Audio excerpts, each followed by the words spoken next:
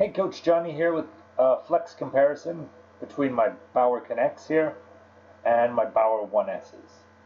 So you can see me here flexing my BAUER Konnects, and we're going to use stills from this to do a good comparison. So here's my 1Ss done all the way up, which is what some people do. I don't know why. I don't, because it limits too much on my flexibility, and I'm actually fighting the skate. Here is my 1Ss done the way I do them, with one eyelet undone. And this gives me superior flex, actually. I was surprised I get better stance flex than my BAUER Konnects. But, that being said, my BAUER Konnects perform better. I feel like the skate blade's on the ice longer, and I get a better angle of attack when I'm doing slides and butterfly pushes. Who would have known? So here I'm lacing up my Konnects and 1Ss, and I do love the Konnects for this. They're super simple to lace up, and you get them laced the same way every time. There's no variance, but as you can also see, they are much quicker to be done. I'm done a good 20 seconds, 10 seconds ahead. Yeah, so point to the Konnects.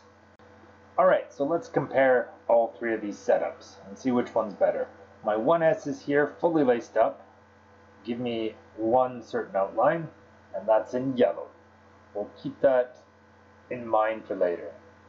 And then here we have my 1Ss with one eyelid down, as you can see here, and it gives me a lot more flex, outlined here in red.